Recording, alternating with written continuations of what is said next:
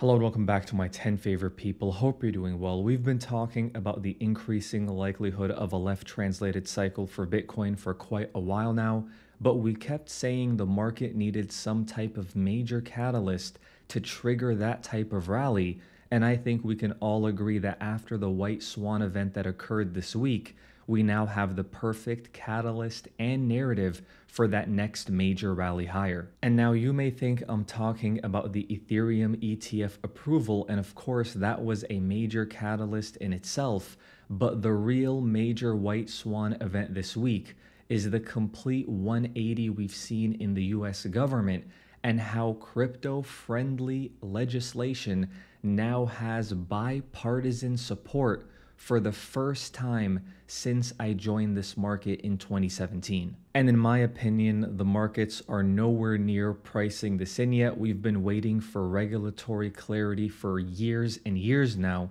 And back when I first joined the space, both parties and the entire government was against crypto. Recently, we've seen Republicans slightly shift to be a little more pro-crypto, but with it being an election year, I think the Democrats have realized that they can no longer be anti this space and that a lot of voters might vote against them on this topic alone. And that, of course, gives us the perfect catalyst for some friendly legislation. And when you combine that with the way the Senate overturned SAB 121, which of course was something put in by the SEC to slow down crypto adoption and try and hinder the space, we're just seeing this incredible trend of government support for this asset class for the very first time. And what do you know? All of this is occurring around the same time we're getting not only a Bitcoin spot ETF, but we're now expected to get an Ethereum one as well. And of course, getting the Bitcoin ETF was great and we saw amazing inflows and ended up getting this big rally. But the special thing about the Ethereum ETF is one, Ethereum pays a yield and the SEC really tried to argue that it became a security when it flipped to proof of stake. But if Ethereum gets a spot ETF like we just saw with the recent approval, we now have an argument that maybe proof of stake assets can get their own spot ETFs as well. And of course, the issuers aren't allowed to pay the staking yield to the ETF holders currently, but I wouldn't be surprised if that changes. And I truly can't believe the bearish sentiment I'm seeing. I'm seeing a lot of people saying the inflows aren't going to be good. Bitcoin had a successful ETF because Bitcoin has an easy to follow narrative because it's digital gold and Bitcoin has the brand recognition. Maybe there aren't going to be incredible inflows into Ethereum immediately because of grayscale unlocks or whatever. But what do you think institutional allocators are going to do when they see that Ethereum is not only the second largest asset in the space, it also allows dApps and applications to run on top of it.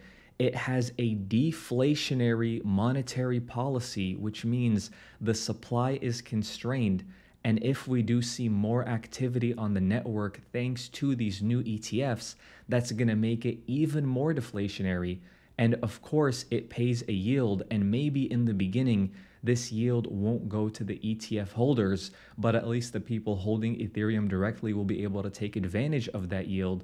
So not only do we have a decreasing supply, we have an asset that pays a 3 to 4% yield, and then we have the largest asset manager in the world, BlackRock, building tokenized treasury funds on the Ethereum chain. And with all of this stuff going on, all anybody can talk about is, yeah, the flows aren't going to be as good as Bitcoin. Nobody's going to want this. Nobody's going to care about this.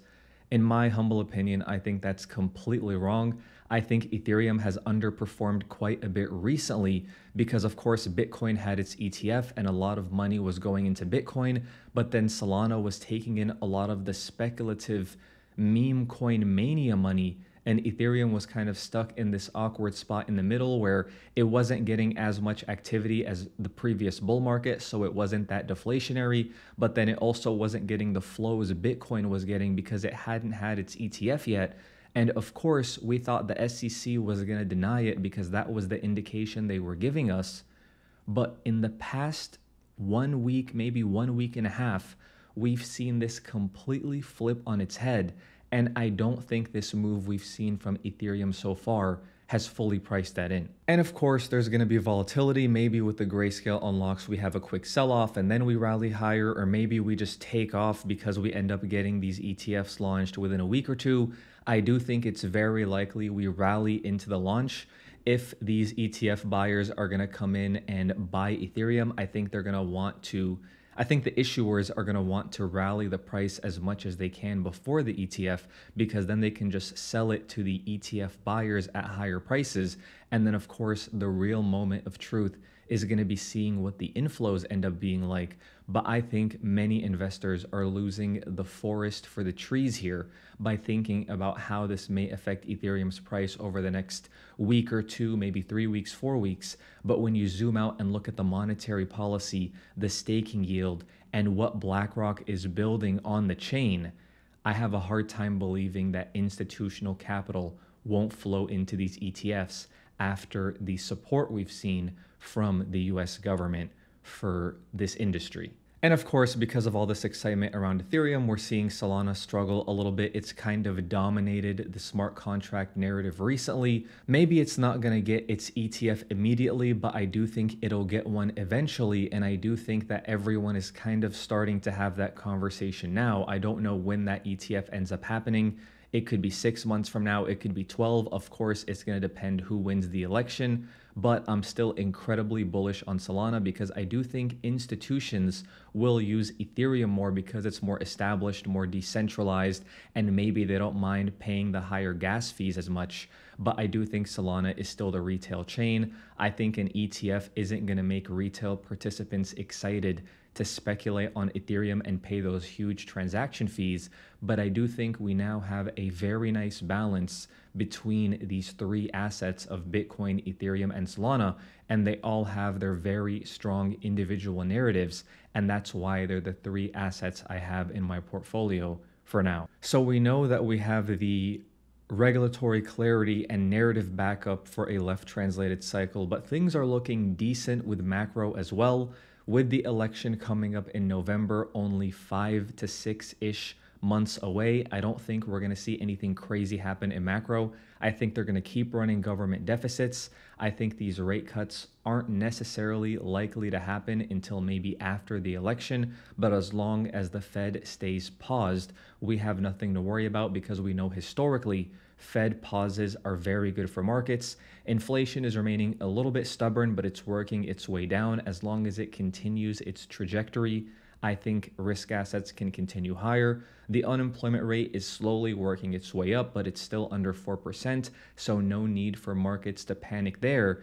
And of course, we know Bitcoin and the S&P 500 are very correlated, and the S&P 500 looks pretty decent. It just retested its previous local high and looks like it might want to continue higher, and that agrees very nicely with the S&P 500's election year seasonality. So I would not be surprised if the government did whatever it took to keep the economy strong and keep risk assets elevated going into the election, and we can see that very clearly here when we average election years from 1949 all the way up to today, especially ones that had strong Q1s, which of course we saw this time around. And I know I keep showing this chart, but it's almost a reminder to myself to kind of zoom out and keep in mind that it's an election year and what normally happens under these circumstances.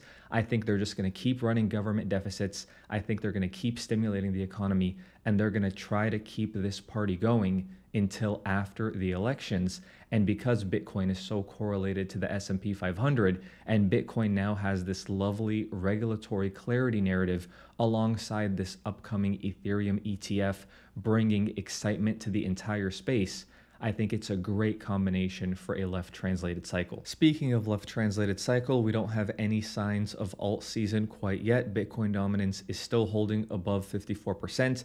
Maybe this Ethereum ETF will be the catalyst to really get this to break down again, because Ethereum is the largest asset after Bitcoin. So Bitcoin dominance is very inversely correlated to the performance of Ethereum. And if we go ahead and look at where Bitcoin is in my general value chart, again, this is just my views on the market currently. This is not what I believe for Bitcoin over the next few years, but right now, I think we're still in fair value if you have a long time horizon. If you're day trading, this is completely different. But if you have zero exposure and you want to put in 5%, 10%, and slowly allocate, I don't think it's a terrible place as long as you're holding it for the long term. But of course, it's always important to remember there may be black swans and we could still trade lower this summer, even though that has become a lot less likely to me with what's happened recently with the Ethereum ETF and what we're seeing from the US government. And of course, when in doubt, zoom out, look at the big picture. Maybe this ETF doesn't end up getting the flows that we expect. Maybe something ends up blindsiding us and causing markets to sell off in the short term. But when you look at Bitcoin's chart on larger timeframes, currency devaluation is unlikely to slow down. And when you look at Bitcoin's trajectory since it was created, it's been up only aside the devaluation of that currency. And of course, if we look at the S&P 500 over the last 100 years, it's an up only chart. And I know a lot of people see this and their initial reaction is, oh my God, we're in a 100-year bubble. It's going to burst because of rates being elevated and the upcoming recession. But I think that all changes once you look at the chart of the national debt and the M2 money supply and put that alongside what's been happening with the S&P 500. So although the S&P 500 has gone parabolic over the past 50 years or so, the actual denominator we're pricing it in has also gone parabolic in its circulation. So even though the number on the S&P 500 looks very large, we are pricing it in something that keeps getting exponentially devalued.